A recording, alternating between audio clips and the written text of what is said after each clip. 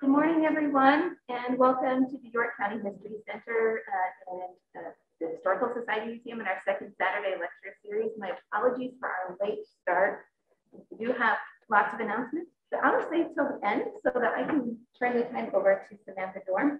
Sam was born and raised in York, and the branches of her family tree are entwined with the rich history of contributions from some of the most prominent Black families, including Smallwood, Hawkins, Dorm, and Keels. Samantha began volunteering at Lebanon Cemetery, located in North York, in May of 2019 after the death of two family members led her to spend more time at the location. And she's been eager to lend her skills as a professional grant writer to the community-based project that's a little closer to home ever since. She joined a Facebook group known as Graveyard Cleanup Volunteers, and from there things rapidly evolved. The group has uncovered nearly 400 grave markers, and that was just in 2019. The work continues. Members with a passion for genealogy have traced the roots of the individuals and families interred at Lebanon Cemetery, and the Friends of Lebanon Cemetery is an organization that works to preserve the history of the cemetery and the lives, families, and achievements of the individuals interred there. So today's topic is African American suffragists in York. And so without further ado, we'll turn the time over to Sam. Thank you, Sam.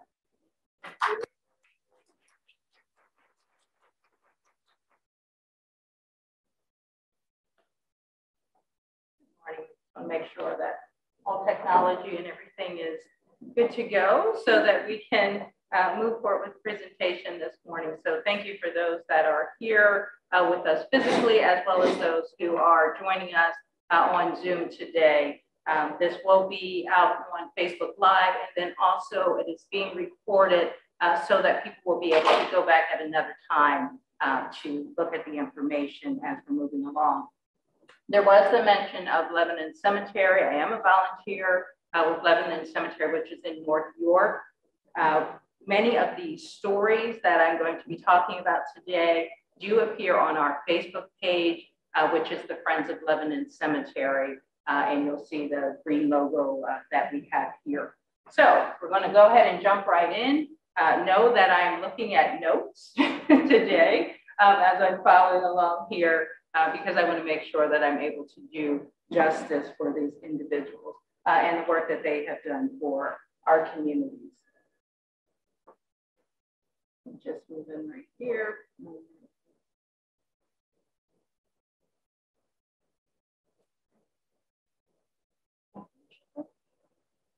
Yeah, down.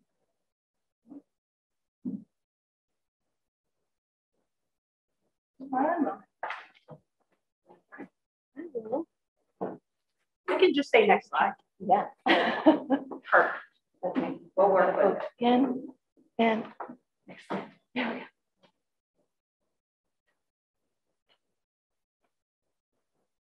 go. Excellent, thank you.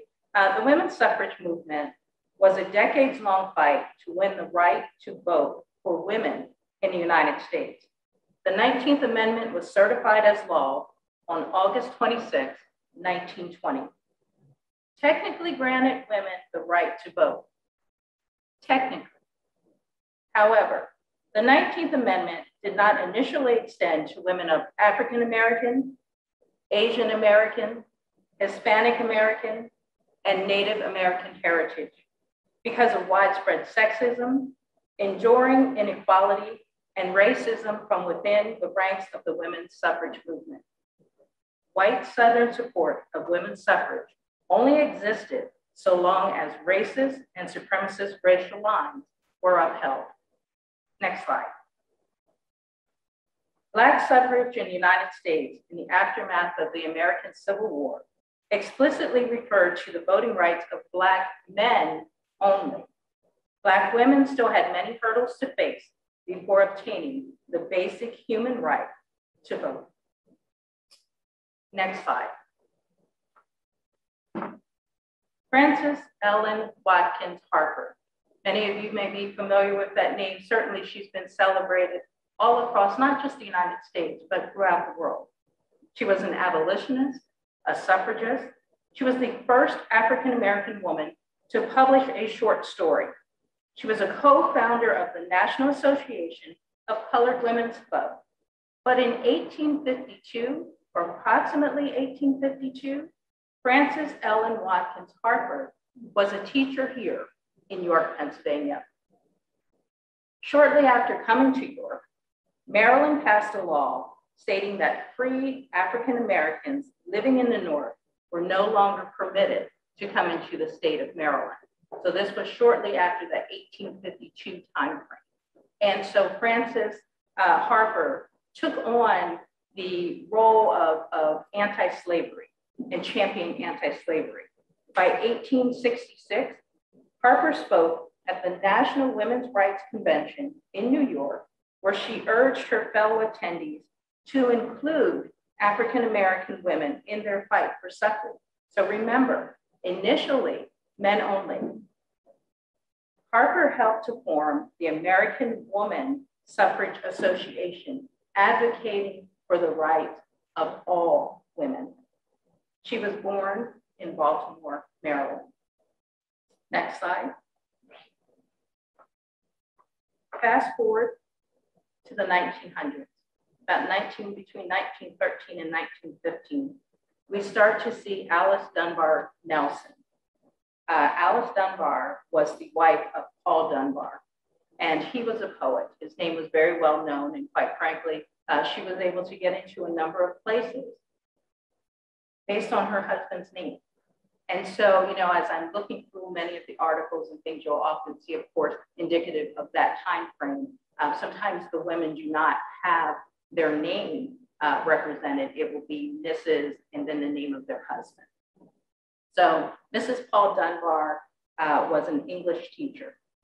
She taught in Wilmington, Delaware at Howard High School. She wrote a number of short stories. She was a poet. She was a political organizer. We mentioned here the NAACP, as well as a public speaker. So you're going to start to see some themes as we're working through this today. Again, highlighting short story writing, poet, the big one, educator. One of her quotes here, Black women's votes would add to the strength of the Black community. In 1915, she took some time off from teaching, and she was traveling throughout Pennsylvania, advocating for the women's suffrage movement. There are a number of articles that you can find online. Certainly, if you have a subscription to newspapers.com, but come on down here to the History Center, to the library, if you don't, to be able to access that type of information. And you will find a number of articles in which Ms. Dunbar is here in York, Pennsylvania, staying at the home of Etha Armstrong. I'm throwing a lot of names at you guys, just hang on to that. Etha Armstrong, where Mrs. Dunbar stayed. Next slide, please.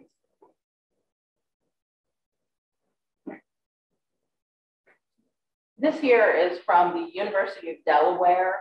They have several of her original documents and notes. I believe she has about 8 books that are on file that you can search online. They've archived this information, so it is searchable. And I pulled this particular one. So the book that talks about her travels in Pennsylvania in 1915, there's probably at least 4 or 5 pages that are dedicated to York. And again, you can find these articles here because they did appear in our local newspapers, so that information is there. This particular one was from November 2nd of 1915, where she's asking for, quote, a square deal, giving women the right to vote. On the next slide, a little bit about York's suffrage movement, the women that were working here. Now, I'm using the terms that were utilized in that time. So you'll see and hear things such as Negro, you'll see and hear things such as color, because that is how it was represented. So the Negro Subcommittee of York County for the women's suffrage movement. We have in the early years, Miss Etha Armstrong, that is serving as that president of the club. And I have some of the names of a few of the other women just to help people to understand or even to know their family lineage and the role that they played. So Mrs. Georgina Polton, Mrs. Susan Foster, Mrs. John R. Reeves, Miss Catherine Gibson, Mabel Brown, Clara Coles, sister of Ethel Coles Armstrong, and Julia Craig. Again, several articles where we talk about specifically the Negro Subcommittee here in York, Pennsylvania, for the women's suffrage movement. Next slide. A little bit about Miss Ethel. Ethel Carol Coles Armstrong.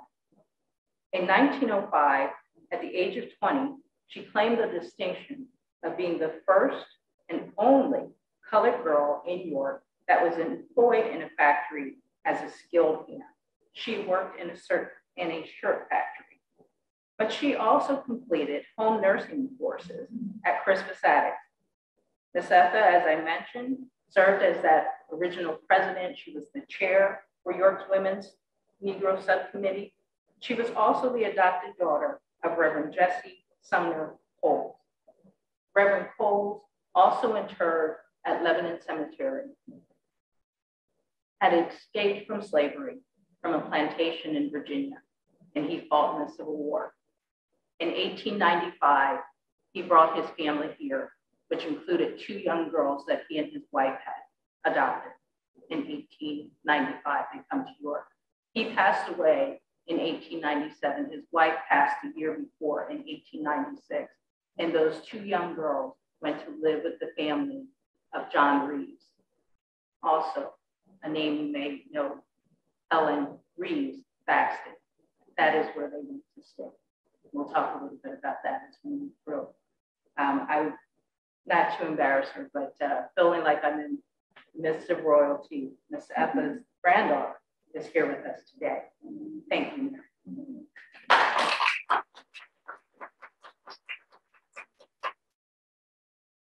Next slide, please.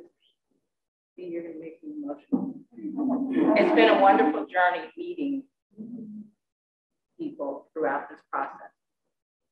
We have here, Ethel's sister was Clara Carol Coles. I put the Carol here because that was their name before they were adopted and wanting to give the family its full due and credit here. So Miss Clara, of course, Negro Subcommittee, throughout the years, you know, she and Ethel were pretty static for over, say, a 30 to almost 40-year time frame of working on women's rights. So, you know, at any given time, no different than what happens with a lot of nonprofits today. We all like fill those different roles. You know, this year you might be president, and 5 years from now you need to be the treasurer. so you'll see these names kind of moving around. So just keep in mind that it's not all at the same time, but know that these are the roles that they play.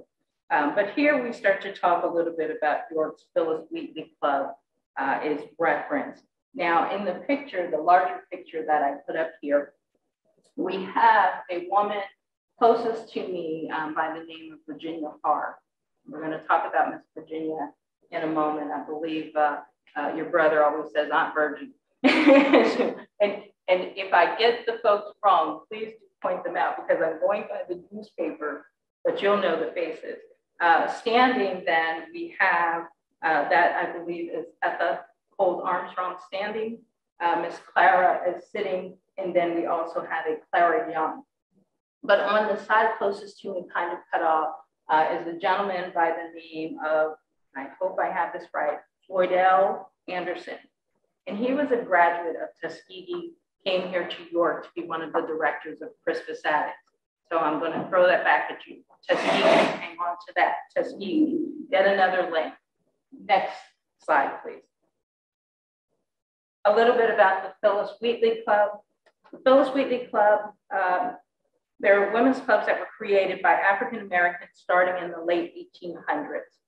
The first club was founded in Nashville, Tennessee in 1895. And there are still some clubs that are active.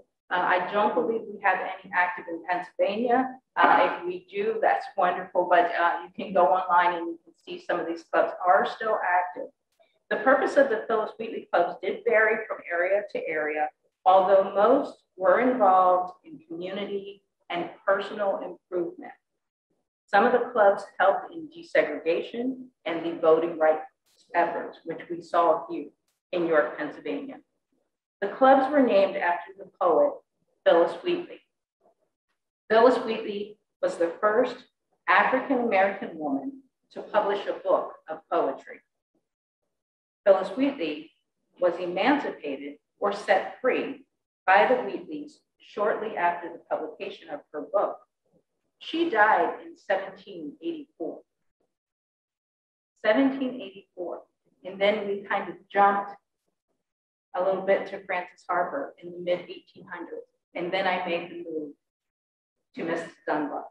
But I wanted to go back and show that historical timeline and what these ladies were involved in. Here, again, we have a poet. We have a published poet in the 1700s.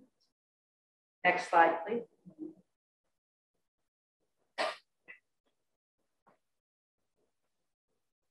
Miss Virginia Hart, member of the Phillis Wheatley Club.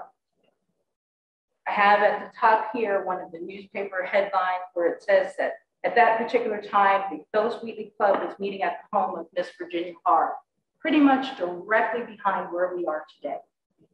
So the base of the Negro Subcommittee for the Women's Suffrage Movement was primarily in the 200 block of East King Street. So several homes, ladies lived in, I believe, about 5 different addresses where they would alternate having their meetings. Some of the pictures that we see, it looks like they're having tea party. It's very dainty, it's very pretty, and I'm thinking they were strategizing what was taking place in those homes. So a little bit about Virginia Hart. She was an artist.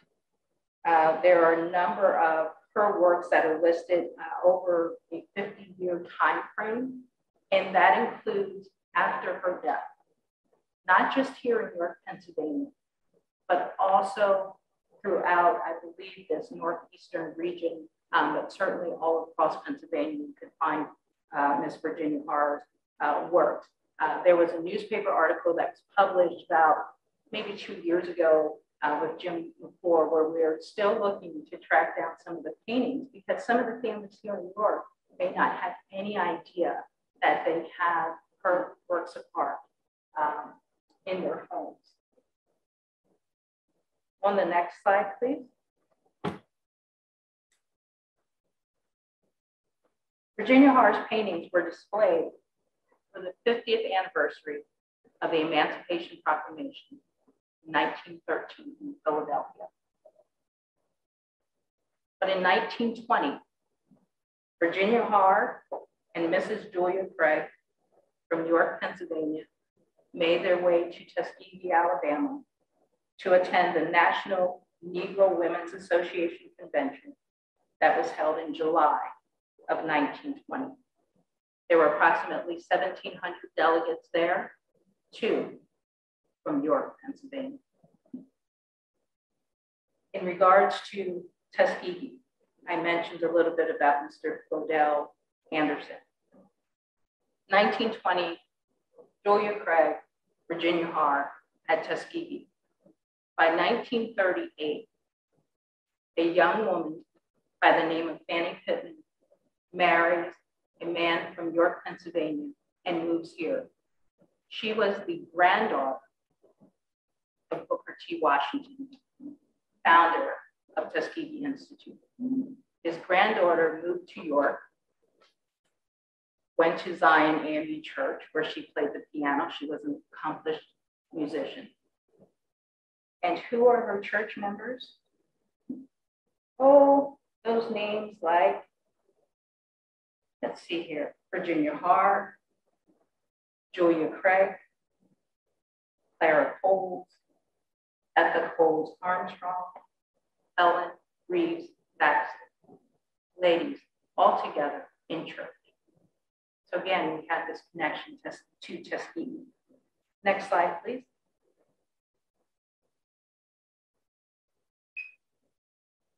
Lindell Knowles Muldrow, niece of Virginia Hart. She was a school teacher She also served as an organist and a musical director at Zion AME Church for 48 years. She was a member of the Phyllis Wheatley Club and a director of the Teen Town Glee Club at Crispus Attucks. Anybody recognize that name, Aldrin? Son, a police officer, grandson, I believe now the current police commissioner in York, Pennsylvania. She was the niece of Virginia Hart. You have a moment to the next slide as we're moving through. Take your time because we want to make sure everyone's hearing okay. Thank you very much. Miss Leah D. Hopewell, graduate of Wilberforce University and Western Maryland College, also a York City school teacher, a theme of education. She worked for the USDA as a home demonstration agent, and in 1953, she received the Freedoms Foundation Award, which she accepted in Philadelphia, Pennsylvania. The paper that she wrote that was submitted was selected as she was a student for York Collegiate Institute, now York College. Also the theme of their commitment to church. For 50 years of service, she was honored, as well as a number of times when they had presentations in honor of Miss Leah Hopewell. Next slide. I'm moving through these a little bit fast as we go through, and then I kept some material just in case on the back side if you guys didn't have a lot of questions. I'm going to put this one up and then we'll pause for just a moment. In that, this says 1922. It's a newspaper article. I do have the link to the newspaper article, and for those that are at home, one of our other volunteers, Ms. Tina Charles, is adding some of the links to the site as we're doing this, and then also we'll make sure that the presentation is available, that you'll be able to go and see the full articles that are referenced here, because this is just the clipping. But in 1922, there was a story in regards to the oldest woman that had been able to vote or registered to vote. And the folks here in York said, wait a minute, that's not true. We can claim that distinction. At 106, once a slave, Carolyn Craig. Now, I don't know much about this. You know, there's always an exception to the rule for things that happen. But this is printed in the York Dispatch in 1922. Next slide. And then, as I said, that's where we'll pause. Now, I don't know much about Miss Carolyn, but I do know a little bit about one of her family members. Remember this name? In 1920, Virginia Hart and Joya Craig at Tuskegee. Miss Caroline was her mother-in-law. So this is 2 years, the article on Miss Caroline was 2 years after Joya was down in Tuskegee. Joya Craig served as the president of York's Phyllis Wheatley Club. I talked about rotating those roles through the years, but she, more importantly, was the organizer for the entire Commonwealth of Pennsylvania for the Pennsylvania State Federation of Women's Negro Clubs. She lived here in York. Numerous articles referencing her role and what she did in regards to women's suffrage. So I'm going to stop there for just a moment and see, are there any questions as we're moving along for those that are here? Yes. Do you know if those board registries,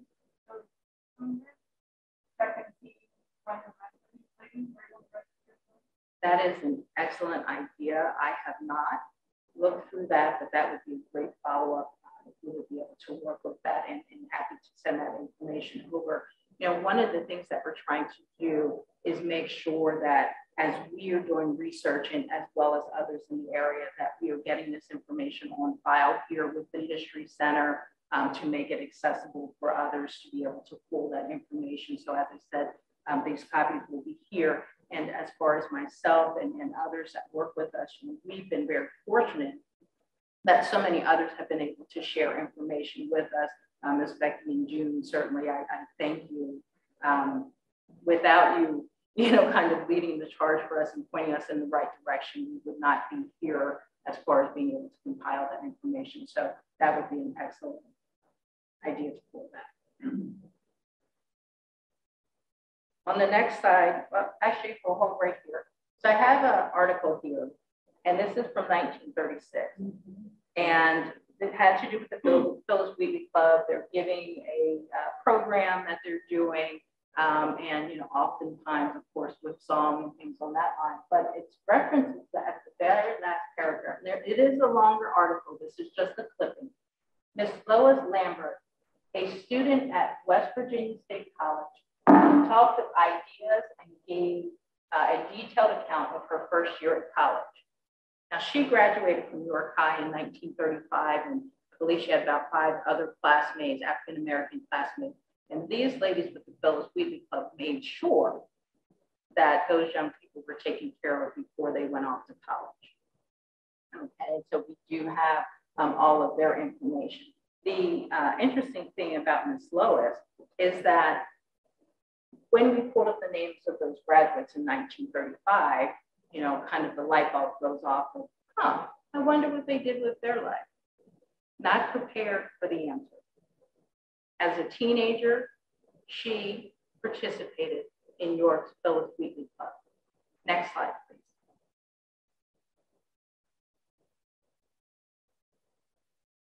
Class of 1935. She was a member of the Phyllis Wheatley Club, as I said, as a teenager. Graduated from York High in 1935, and then she went off to college. She came back to York, which is on our next slide, but you can just hold here for just a moment. She came back to York to be able to, apply her skills and to help work with the young people coming after her. Here, themes, poet. Her poetry was published in the yearbook for her graduating year, as well as in the newspaper that you're able to find some of her full works for what she was able to do as a teenager. Next slide. So here we find that when she graduates from college, she comes back to York to work at Crispus Attucks. And she's working under Miss Helen Reeves Thaxton. She works there at Crispus Attucks for a while, and then she leaves to take a job, I believe, in Newark, New Jersey. So she takes a job in Newark. She's working there. She gets married to a young man with the last name of Reeves, cousin of Helen, again, with the York connection. And then, and he's a reverend. So they move, as he's following his career path, she continues her education, has several degrees, including a master's in social work. Next slide.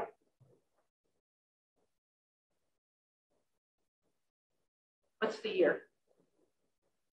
1961. Remember, graduated York High, William Penn, 1935, had been a member of the Phyllis Wheatley Club as a teenager. In 1936, she's here talking about her first year of college.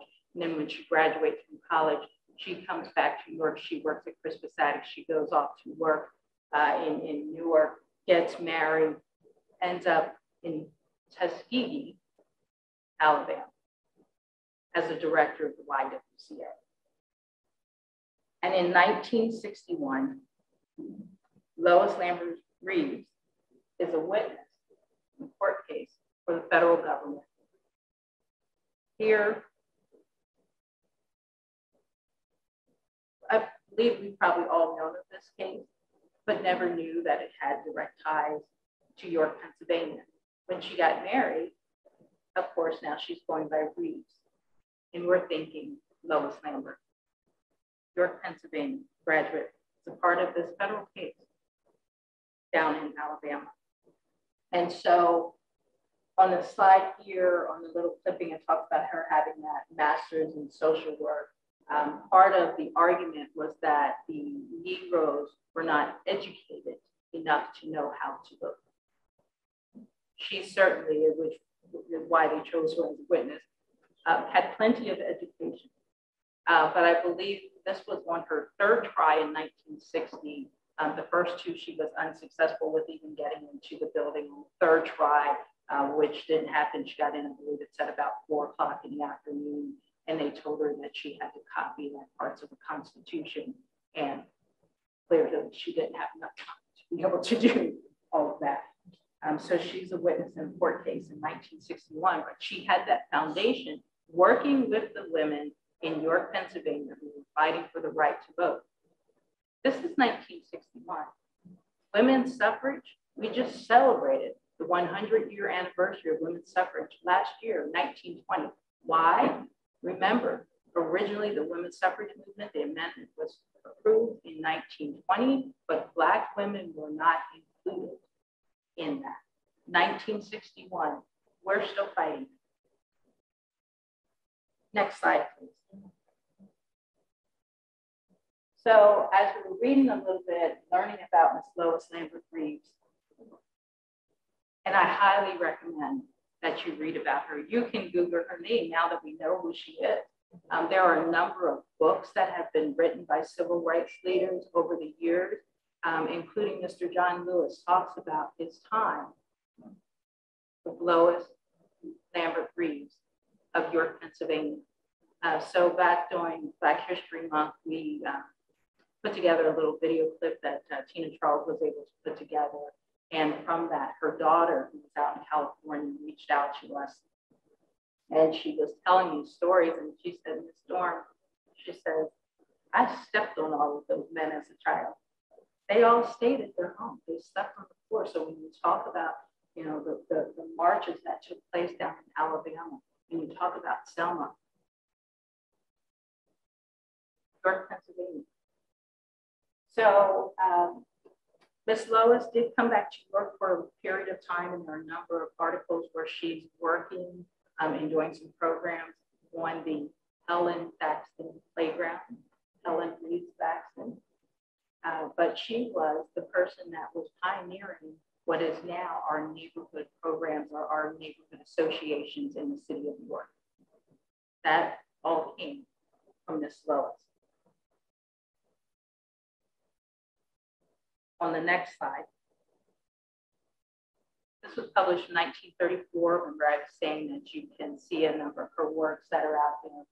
And just looking at the first 2 lines and the last 2 lines.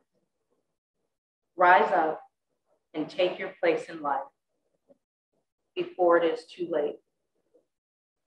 Rise up and take your place in life. And do not hesitate. Next slide, please. August 6, 1965, Black women were officially allowed to exercise their right to vote. The women that we talked about here today are just a sampling of those who worked here in York, Pennsylvania, but worked to make sure that women throughout the country, Black women, had the right to vote.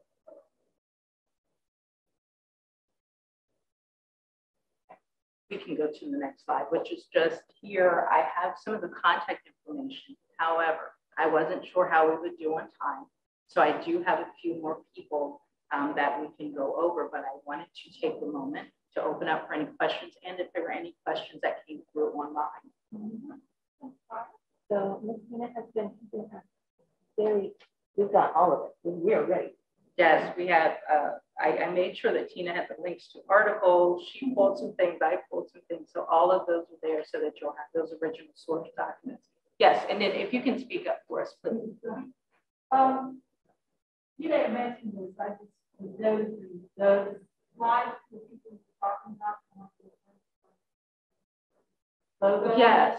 Are there people that you found that you located? I'm so glad that you said that. There was a rhyme and reason for why the logo appeared. So anywhere that you would see a logo such as that of Lindell Knowles Muldrow, those individuals are all interred at Lebanon Cemetery in North York.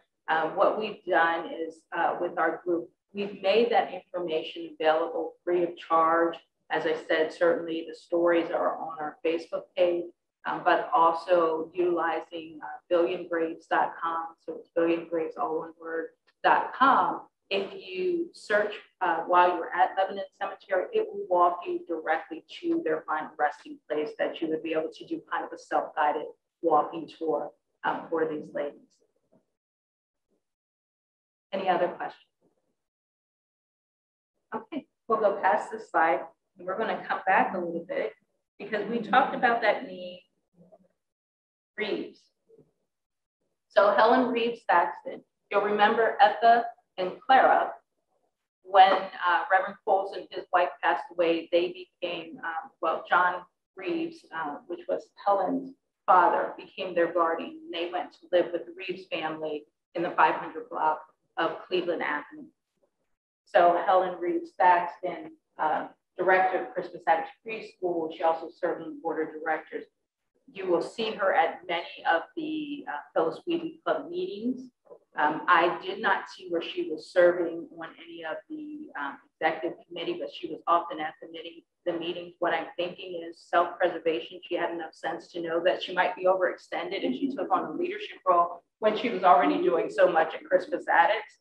So that's kind of a message to all of us. Like sometimes it is okay to just say no and still be there to support. So she was often there with Mrs. Saxton and her family. You know, one of the things that we found as we're doing this research is that many of our prominent Black families, their homes and their businesses today in 2021 are vacant parking lots or grassy parking lots. Not just one or two, but several.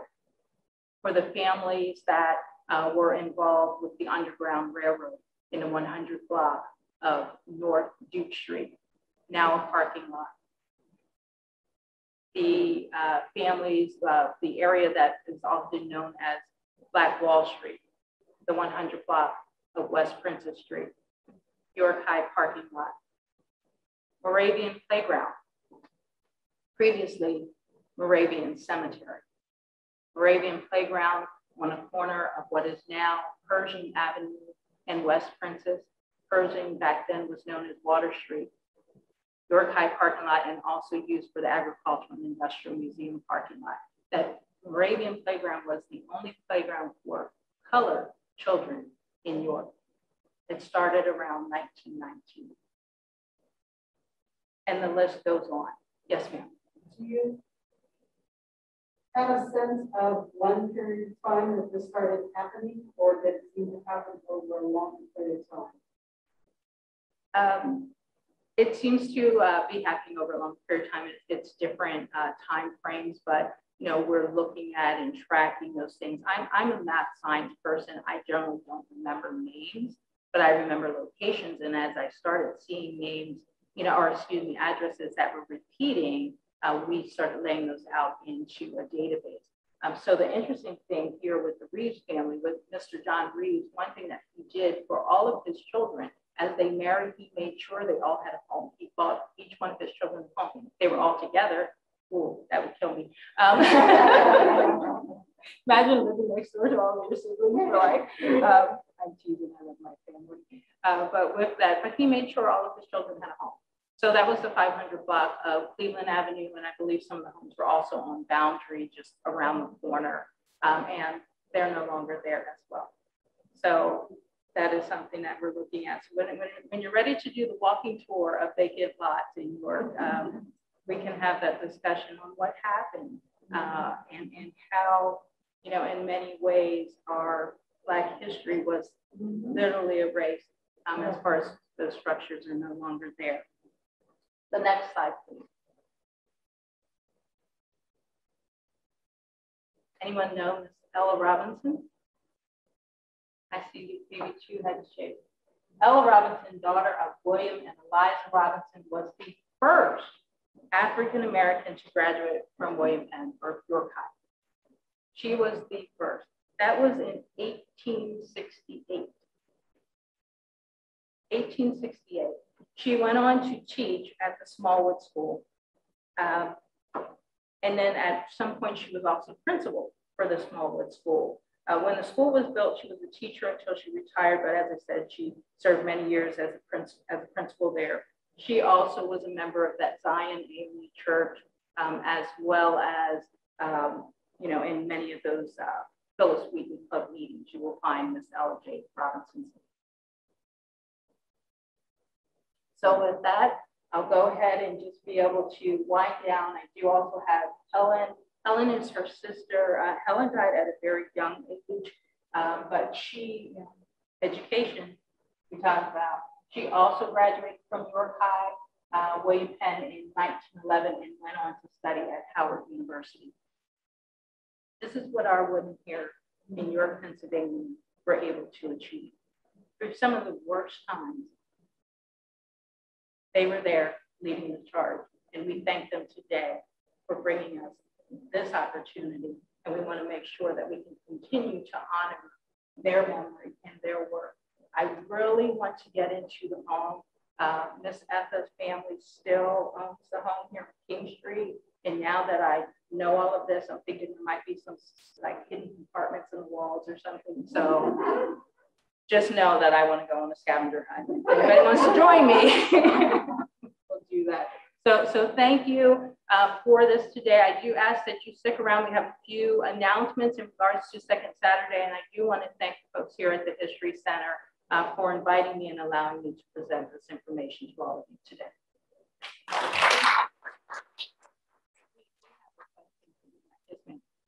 One of the things will always but also, having been in the library for so many years, I just really, really appreciate you sharing that information. So much easier for, instance, what you have done, and for other people, the next picture, someone can build on that. So thank you so much. Thank you. And let me just say, I mentioned June, and I mentioned this Becky, and certainly Anne. There are so many times, like right now when I get ready to start research or if I'm looking for information, I look for their names first because they probably already covered it, which is beautiful, and wanting to expand that information out. For me, and I say this all the time, knowledge is nothing if it's not shared. Having this information, doing this research, and just putting it on file. So everything that we've done, as I said, we're putting them in formats so that they are searchable, that they can be viewed online. We encourage everyone, certainly, to utilize the resources here with the History Center, researching your own family. And this is one thing that for me, there was so much, you know about your aunts and uncles, you know about your parents, but do you know what they achieved? Because I will tell you, in speaking to the Armstrong family, many of the times they will say to me, I had no idea. Because that's not what we talk about around the dinner table. And we have so much to be thankful for. So I appreciate it. And ladies, thank you.